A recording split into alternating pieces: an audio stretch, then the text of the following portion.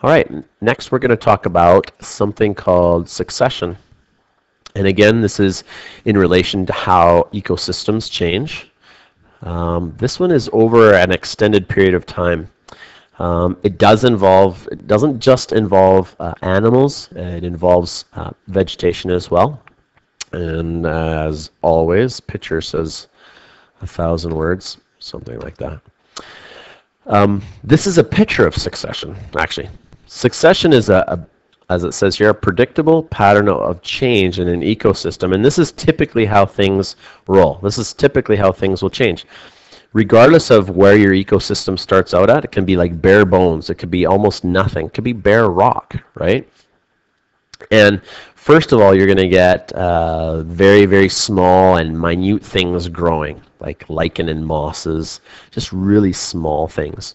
That will set the stage for larger things to grow. Next, in this line of succession, you're going to get little grasses, possibly some shrubs, maybe some tree seedlings. That's kind of jumping the gun a little bit, as I'll show you some other examples. And then it leads you to bigger shrubs and some larger, younger trees, but still larger. And then you get to a point where you've got a very, very healthy and well-established set of vegetation. And this is what we would call a climax community. Now, they don't usually include in this this description of succession is what kind of animal life is living in these areas. So we're still going to start small here, right? There's going to be small insects, not a whole heck of a lot, probably no mammals, right? But as soon as you get into here, you might have some snakes, larger insects, and the odd bird, right? And then that just continues to progress until you get, again, to this climax community where you've got all sorts of big and small animal life. Lots of insects, different kinds of insects, tons of different types of birds and sizes of birds, mammals of various sizes, rabbits, fox, lynx, bears, deer, etc., etc. Right? So succession is just a word that describes this pattern by which nature progresses.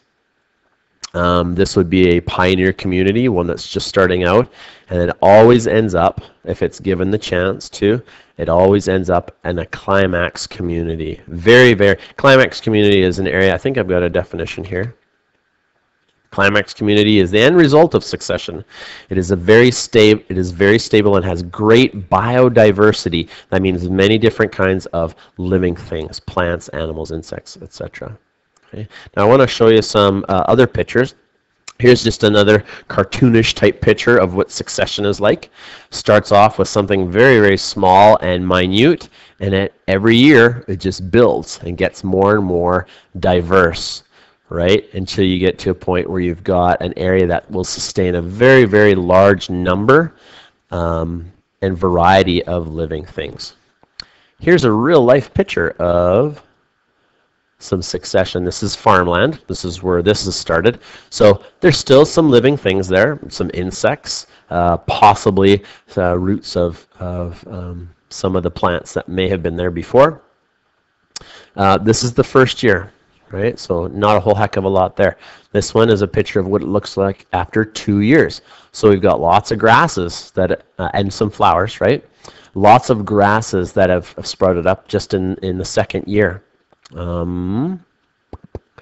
By the 5th year, it says here, we've got grasses, kind of not the greenest picture here, but yeah, you can't really see this one very well. But there's more grasses, and then it's saying there's also some sedges.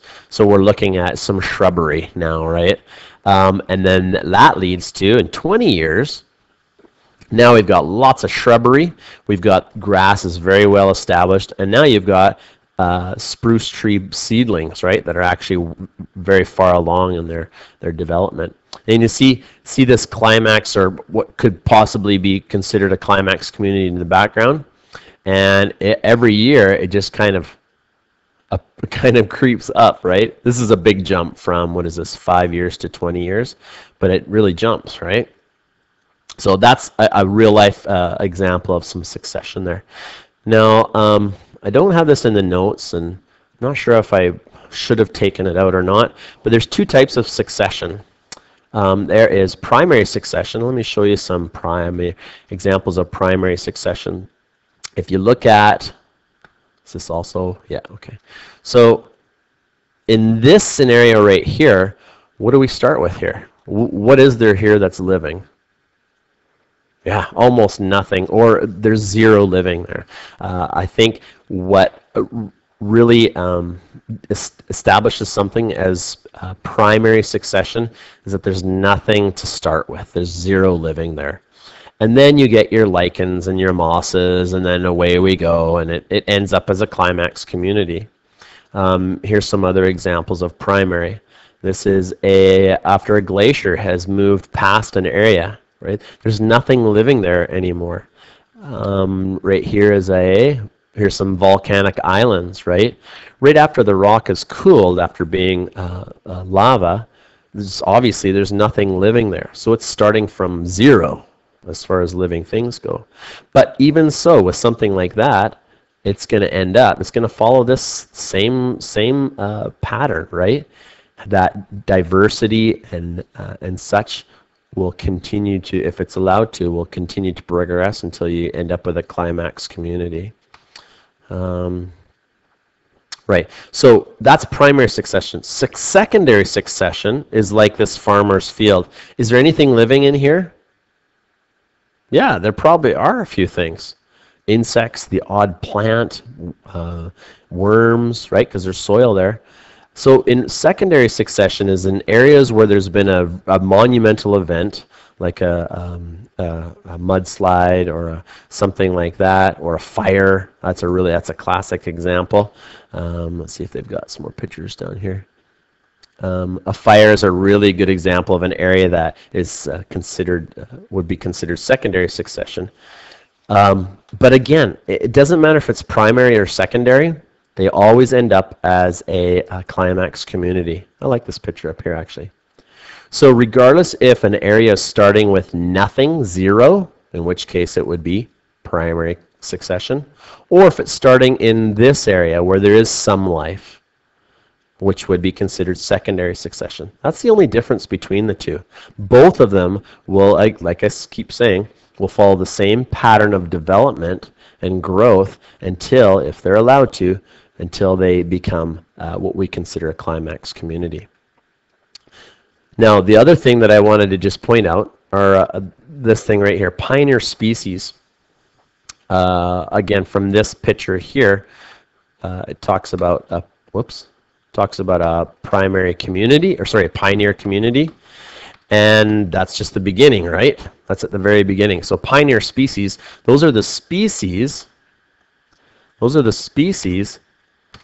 that first appear in areas that are lifeless. So those are the first organisms that appear, which makes sense with that word pioneer, right? The very first to be there. And that, my friends, is succession.